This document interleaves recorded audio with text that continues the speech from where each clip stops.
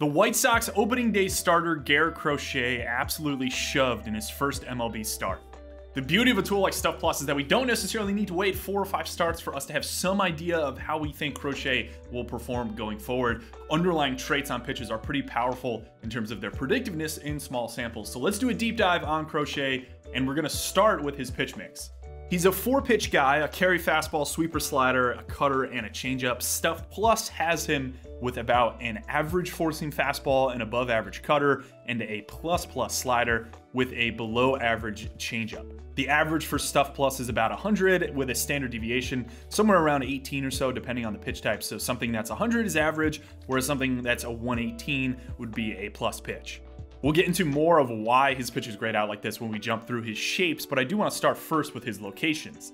To left-handed hitters, he's throwing a ton of four-seam and slider. He doesn't really face a lot of left-handed hitters because he has a really strong advantage there. Fastballs are more middle of the plate. Sliders run off that fastball line down away. I'm showing you 2023 locations alongside 2024 here just because our 2024 sample is small and it just takes some time for things like location to stabilize or become predictive of what we're going to see, not just what we have seen.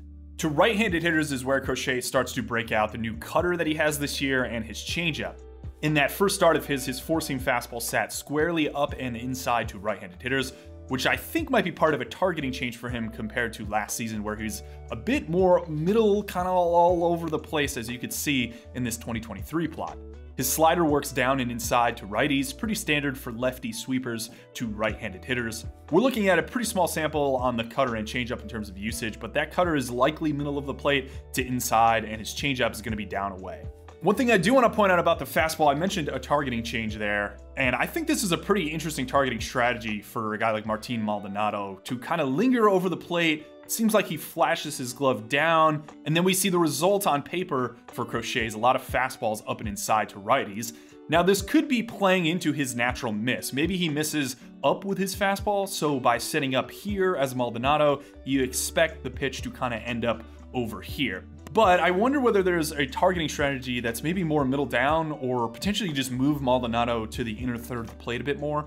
And that would actually let Crochet get up and inside to right-handed hitters more consistently. We did see some arm side misses for him in this outing. Maybe that's just natural variance in his command, or maybe it doesn't matter at all. And Crochet is just looking at, say, the right side of Maldonado's chest here. And that's why you don't really see too loud of a glove target or anything going on with Maldonado. Maybe Crochet's eyes are just in a different spot, and this is what is going to be most effective for him to get that ball up and inside to righties.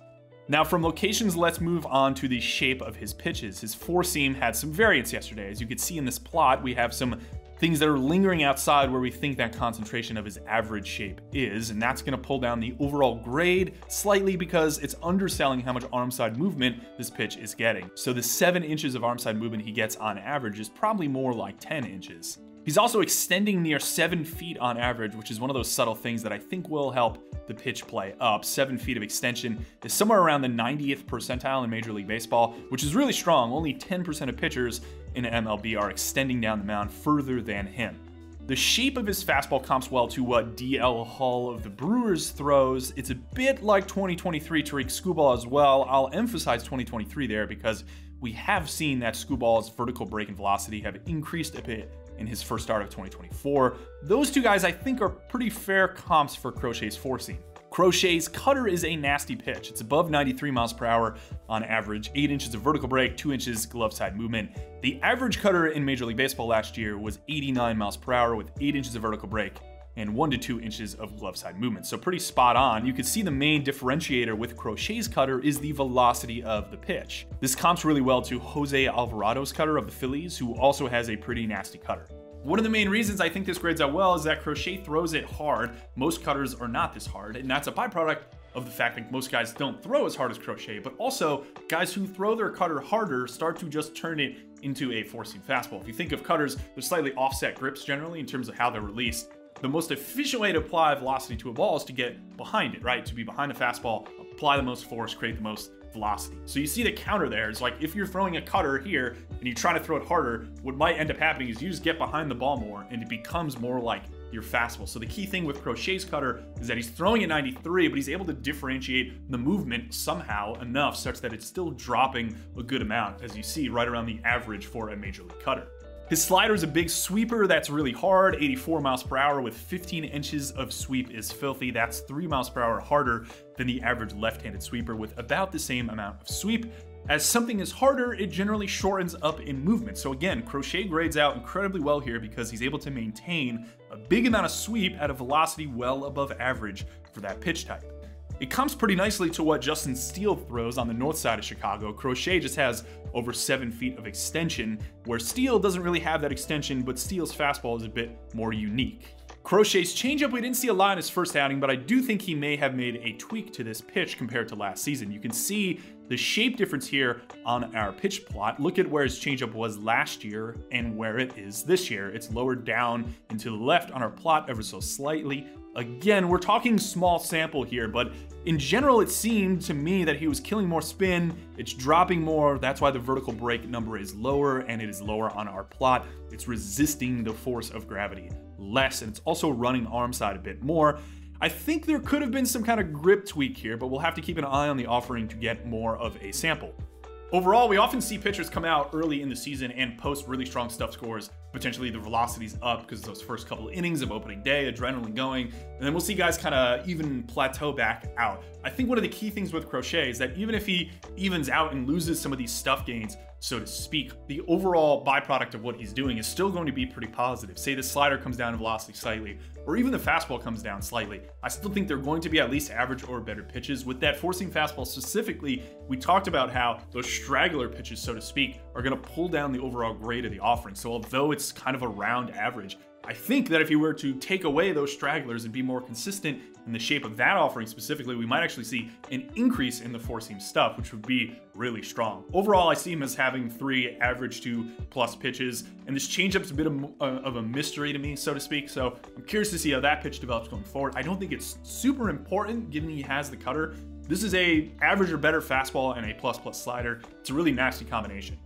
So how did we miss this potential breakout in spring training? Well, first, he's on the White Sox, but second, I saw tweets like this one from a local reporter in Chicago, Bruce Levine, that said Crochet would be kind of slow-rolled, right? A multi-inning reliever, opener kind of style pitcher.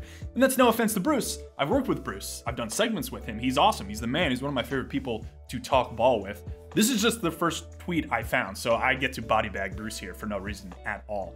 And the idea that he was being slow rolled made sense. Crochet was a reliever all of last season. He didn't really have great command, and he hadn't started a game since college, where even there he only started 12 games in his first 2 seasons at Tennessee. So for him to go out and shove through 6 innings, throw 80 plus pitches was surprising. From a velocity and pitch spec standpoint, he basically put up the numbers that were him as a reliever over this 6-inning sample, which is generally not what you expect. If every reliever could just do that, they would be a starting pitcher. So where do we go from here? Well, I do think command is the question that we're going to need some more time to determine the answer to. Yeah, I get he was really good in his first outing. No, that's probably not enough for us to believe it will continue in full. Fangraphs had his location plus at above average, which was, again, really surprising for a guy who was a reliever. It looked good the other day. It hasn't really looked great in the past, and therefore I think we have to remain slightly skeptical that the command sticks. But there are positive signs here for sure. I think even if his command wavers and comes down to average or slightly below, he's got good enough stuff, and he held it over 5 innings plus that he's probably going to be productive regardless of where that command falls. And again, he flashed this good of command where I don't really even expect it to bottom out. Again, if we're looking at slight regression here on his command and even on his stuff, I still think this is at least an average arm in the majors. If on the other hand, the command that he flashed in this outing tends to stick more than we expect it to regress, then what I think we're looking at is one of the breakout starting pitchers of 2024 so far. Again, we're early, I totally get that, but the underlying stuff here is fantastic. He's a lefty too, which I think is going to create some deception and also just throw off hitters. I love how he's pitching up and into right-handed hitters with the four-seam fastball. It's going to be really important to neutralizing the opposite-handedness, which he's going to face a ton. He has a start coming up against the Braves, which is absolutely terrifying. I may drop a comment down here in this video after I watch the outing, and we'll see how he does. That is a really tough matchup. So even if he gets through 5 and slightly struggles there, I still will be pretty encouraged. He's facing some of the best right-handed hitters in baseball, and Acuna and Austin Riley. So Garret Crochet, interesting early candidate for one of the breakout starting pitchers of this season. Let me know if you agree in the comments, and as always, thank you for watching.